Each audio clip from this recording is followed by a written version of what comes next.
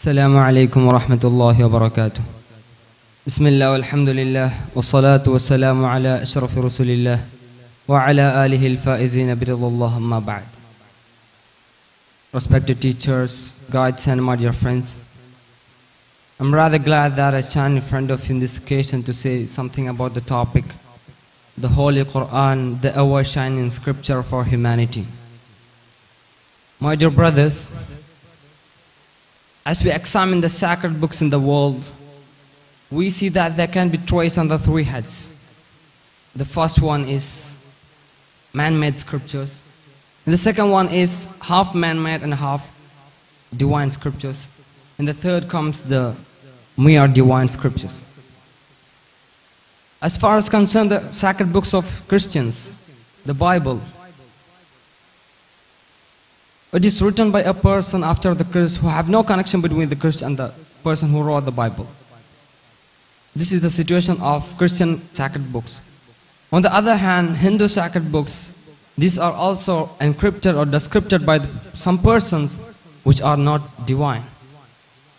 But in the case of Holy Qur'an, Qur'an is the only religious book that is mere divine. Almighty Allah subhanahu wa ta'ala says in the Qur'an, Inna nahnu nazzalna dhikra wa inna lahu lahafidun. It is we who have sent down to you this book and we will ensure the security indeed.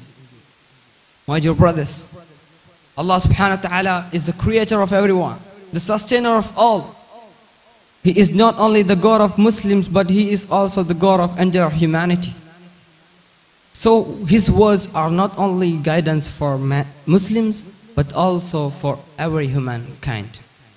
Allah says, شهر رمضان الذي أنزل فيه القرآن هدى للناس, as a guidance for the whole mankind. Dear brothers, Quran gives the message of unity. The people must be in integrity. There is no discrimination between the white or the black, the west or the east. There is no discrimination. Unity and equality is the fundamental teachings of Islam. Allah says, Ya ayyuhan nasu inna khalaqnakum min dhakarin wa untha. O people, we have created you from a man and woman. وَجَعَلْنَاكُمْ شُعُوبًا وَقَبَائِلَ لِتَعَارَفُوا. We have made you different castes and tribes. Why? To know each other, not to discriminate. إِنَّ أَكْرَمَكُمْ عِنْدَ اللَّهِ لَأَتْقَاكُمْ. And the most closest one to the God is the most pious to Him. Quran is the ever-shining scripture for humanity. Nothing can be placed on the substitute to Quran. Allah says, قُلْ لَإِنِ اجْتَمَعَتِ الْإِنسُ وَالْجِنُّ عَلَىٰ أَن يَأْتُوا بِمِثْلِ هَذَا الْقُرْآنِ لَا يَأْتُونَ بِمِثْلِهِ وَلَوْ كَانَ بَعْضُكُمْ لِبَعْضٍ ظَهِيرًا. If every people, human and jinn, gather together to bring such a Quran, it is not possible, impossible.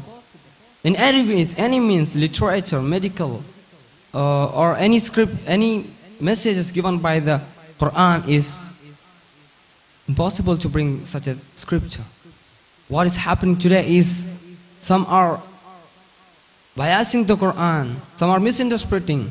What is our duty is to defend these misinterpretations from the sides of Orientalists, from the extreme outside of the Islam.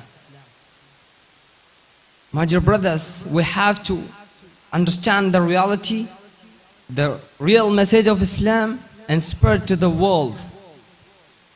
That is our duty. I hope we all have a good understanding of the Quran and we include in those ones who wins by the Quran. I conclude my words. Wa akhir da'wana alhamdulillahi rabbil alameen. Wassalamu alaikum wa rahmatullahi wa barakatuh.